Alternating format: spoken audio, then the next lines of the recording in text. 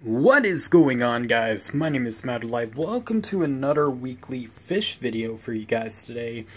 And right now, this is something that really good happened to me. Is that I got this 10-gallon fish tank for free, and it's used, of course, because that's the only reason why I got it for free.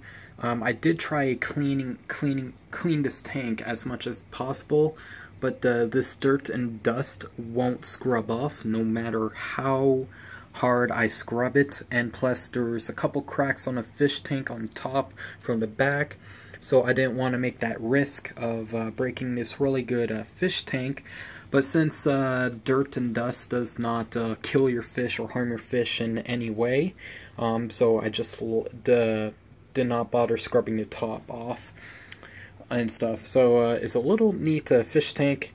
The filter I got is the Whisper Tetra filter. It is really cool. I got it for $20, and it is really quiet. Let me lift this light up if I can.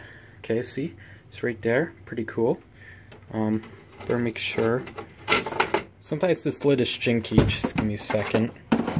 This lid is a bit jinky. Ooh. Because this is a used fish tank, so oh man. I'll be right back. Okay, I am back. Sorry. The lid did not want to stay on, which is a funny thing. So I'm gonna turn on the light here so you guys can see better. The fish I got right here, these are the fish. These are neon tetras, and I got 5 of them because 5 is enough for a 5-gallon tank. So not a 5-gallon tank, a 10-gallon tank.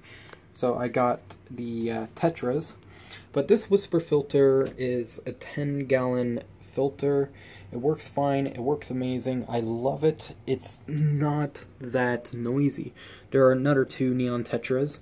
There's 3 of them right there. Some of them like going under the filter, and most of the time they'll swim around the tank around this driftwood and this live plant right here.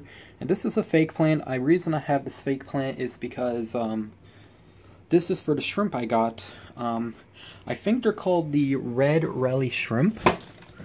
If I can find them. They like to hide. But if I can't find them, I'll put a picture up of what they look like, because I took a picture of them a while ago.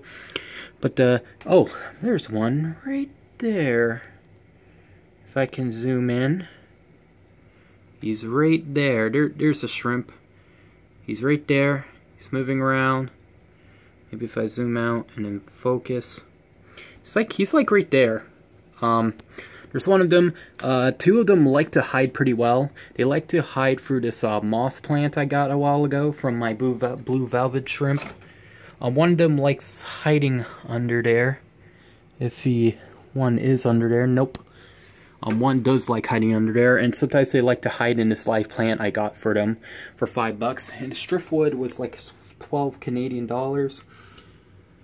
So it was like a bit of expensive, but I need to get it for the pH level for the tank, because these shrimp, they need to live in a low pH level. So this driftwood is really good, and the longer the driftwood in there, the more the water will change color into the orangey effect. And that orange effect will tell you that the pH level is right for the shrimp. So that's why I got the driftwood, so the shrimp won't have any problems. And this neon tetra can live in harsh pH levels. That's why I got them with my shrimp. And they're harmless and they're pretty. For $2 each, I was like, why not buy 5? Okay. But I have some bad news for the blue velvet shrimp. They died. I don't know why the last one died. It just died one morning. I woke up. I thought it was alive. I thought it was sleeping. And then I realized his body was orange. Because if you can't tell, if a shrimp dies, their heads or body turns orange. And then a few hours later, their body will turn white. So it died, and I was very depressed about that, especially when I spent a lot of money on these shrimp. But there's one down there, still kicking alive. I'm not buying any more shrimp until these ones are okay. So I'll buy more blue velvet shrimp. But these red Ralvi shrimp are really cool. They're like cherry shrimp, but they're different. They're see-through. They have see-through and a bit red spots around them. They look amazing. They look beautiful, and I really like them. Now, my betta fish is fine. Now, I do not have a paper over here because my betta fish doesn't show any aggressiveness towards these neon tetras. He will look at them for like a few seconds, and then he'll move back to his tank. So that's a good sign that I could put my betta into this 10-gallon tank if I can. But I have to test it out and watch him for an hour in the tank, and if it does not work, I'm going to put him back to his tank, and I'll give you an update on that. But sadly, those blue velvet shrimp, they were beautiful. They did not survive. These neons like staying there for some reason. I did get one defected neon because his tail is a little bit curvy, which it means that they were not born that well.